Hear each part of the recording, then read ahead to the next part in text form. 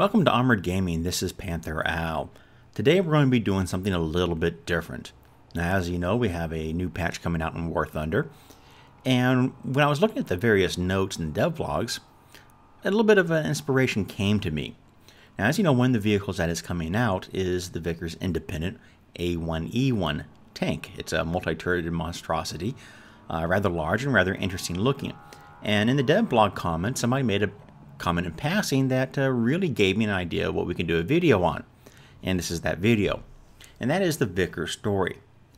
Now, Vickers is a company of pretty long standing in England. They're well renowned for its long standing interest in both engineering and steel manufacture of all sorts. They were founded in Sheffield by an Edward Vickers and his father-in-law, George Naylor, back in 1828. And they made something of a name for themselves right out the gate. A small one to be sure, but a name.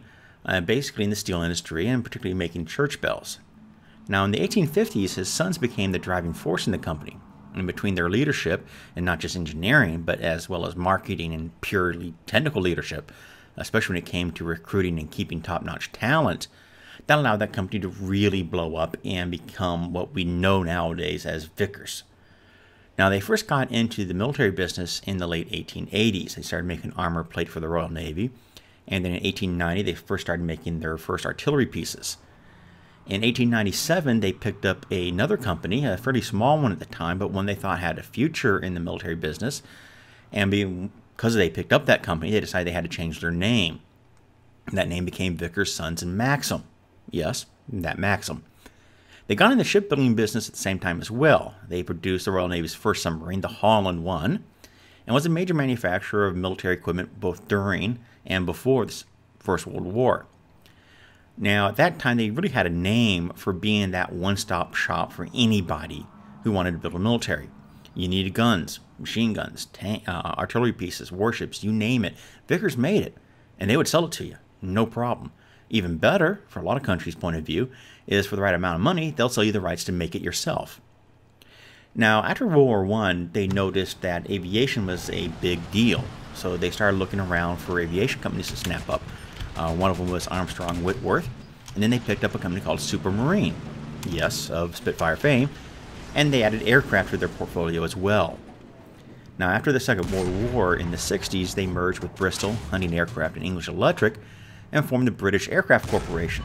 And that was also well known for making some pretty good jets of that era, at least until nationalization came around.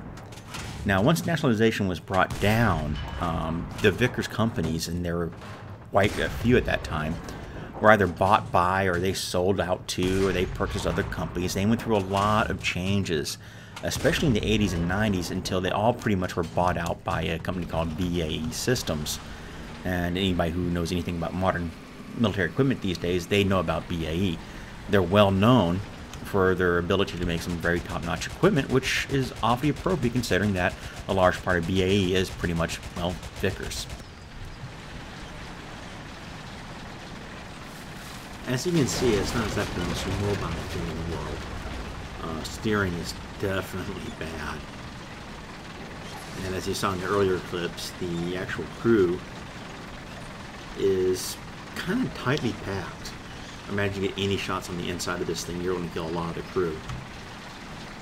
Now I'm trying to chase down the tank over here. I'm not even going to waste my time shooting those guys over there. Not with this gun. Is that him? Yep, that's him.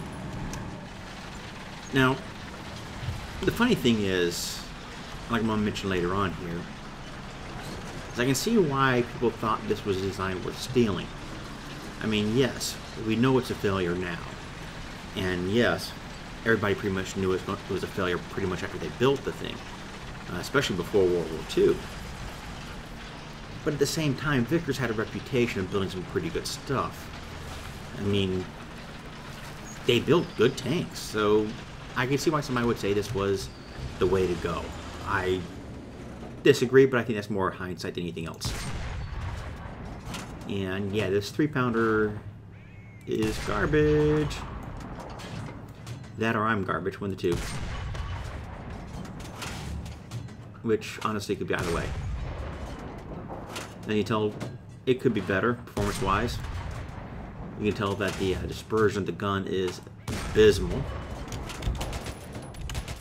But what can you do? But yeah, we'll go through some notes here and talk a little bit about this tank design, give you an idea of why it was built, who built it, and why it was such an influential tank design. I mean, it really was. I mean, yeah, it was a failure, but it was really an important failure.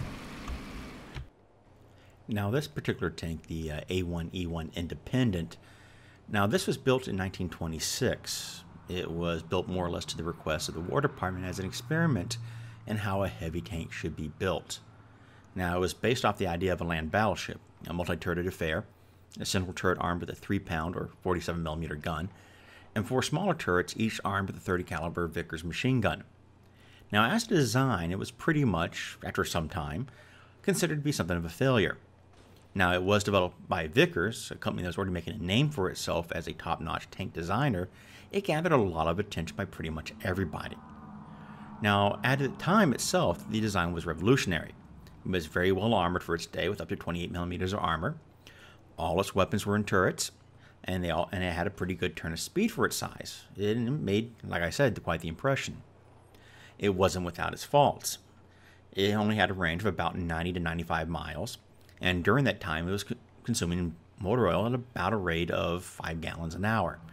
Now, the brakes were either total rubbish, or when they put in a new design of brakes, they were so good that if you hit them too hard, it would actually separate the suspension from the hull. Not a bad thing. Now, even though it never went into production and was pretty much seen as a white elephant by the War Department, it influenced everybody else. Now, the Germans and the Soviets both stole this design, and they copied it to various degrees.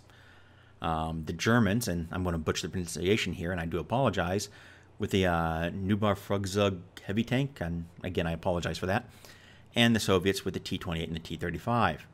Now, the Germans pretty much came to the same conclusion fairly quickly. After about 4 or 5 examples of it, they decided this really wasn't the way to go, that a single-turreted tank was the better idea. The Soviets, however, went all in on the T-28 and the T-35. And to be fair, you really can't blame them for that. Now, while they did steal this particular design, they also purchased the rights to another Vickers design. They paid hard cash for the Vickers 6-ton tank and the license to actually produce them. Now, in Soviet service, this was known as the T-26, and it is currently the reserve tank in the Russian tech tree. And it's not a bad tank. It has about the same amount of armor as the Independent, has a 45mm gun and a turret, and compared to everybody else's tanks at the time, it was astounding. I mean, really. I mean, take a look at the Panzer II. It was armed with a 20mm cannon. Take a look at the other early design tanks. They were armed with either machine guns or, again, small caliber cannon, 37mm being a typical size, 2-pound in the case of the British. So the Vickers 6-ton was a winner for the Soviets, and they knew it was a winner. And when they used it in the Spanish Civil War, they got even further evidence that this Vickers design was astounding. So I can understand why they thought that this A1E1 concept would work out very well for them. So I understand why they went and built a ton of them. Now, I think even the Soviets realized, especially right before the Second War kicked off, that it was a mistake. I mean, they stopped production. They were moving into other directions, either the A20 that turned into the T-34 or the KV series. But like I said, I think for the longest time they thought this was the way to go because all the evidence was seemingly pointing that direction based off of their experiences. But it did go nowhere. It was a bad design. It really did not work out for them. But we'll go into some of the other little details, especially the other Vickers tanks, particularly the T-26, and why Vickers is such an interesting company. One of the biggest reasons for that, in my opinion, is, like I said, is they were specialists in pretty much all of the various ways you can build war machines at the time. I mean, yes, in this case, we're looking at their tanks. But remember what I said earlier, is Vickers is also known for their planes. I mean, at the time, they were building Supermarine Spitfires. So, you know, you had those tanks, and then, of course, you have, obviously, the Spitfire. And this is the same company that designed the tanks we were just looking at, designed this. Well, not the same people, but you get what I'm saying here. So Vickers was the super conglomerate of its day. I mean, everybody makes fun of what's good for America is good for GM and vice versa. Well, you could say the same of Vickers at the time. I mean, Vickers was a tremendously huge company that made its name building everything a military could need or want or desire. And the T-26, like I said, was perhaps their biggest winner. I mean, this really was an astounding tank for its day. And when they went to the independent and everybody started copying it with the T-35, T-28, and this here, you can understand why they were doing so. I mean, Vickers had a good reputation for making outstanding vehicles, outstanding tanks, good planes, good warships, good submarines, you name it. Vickers made it, and it was good. So the fact that everybody jumped on this bandwagon is understandable. Like I said, the Germans figured out pretty quickly this was not the way to go. I don't want to say it's because they had a better grasp of armored warfare or not, but they more or less did because they realized this was a mistake before the Russians did. But be that as it may, I see where they were going. Vickers, like I said, is a super conglomerate. It had their fingers in every pie under the sun. Nothing bad about that, really. It's just what they did. I mean, Vickers, like I said, they were very big in tanks. Independent, obviously. Even though I don't believe this was a Vickers design, they were heavily influencing this here. So, you know, anything that they did touched everything else. So Vickers is that company. Vickers is the 600-pound gorilla in the room in the interwar period. Had their fingers doing everything. They were building tanks, planes, ships, you name it. Vickers machine guns used everywhere. Every British plane has a Vickers machine gun, for crying out loud, just about. Your independent Vickers, your T-26 Vickers, T-28 Vickers, T-35 Vickers, even though the T-28 and T-35 were designed by the Russians and the Soviets. But the point is it was based off a stolen Vickers design. So you can honestly say all these things were Vickers products. So the early war was defined by what Vickers did. So that, to me, that's why I think Vickers is really the most interesting company story of the interwar period leading into the war itself, is because they were so influential. They were everywhere. Anywhere you looked, you saw them. I mean, Vickers built the Challenger of modern day. So, you know, they've been around the block.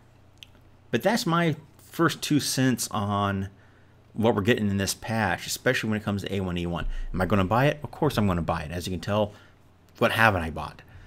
But I'm going to buy it. I'm probably going to take it out in a few matches because it looks fun.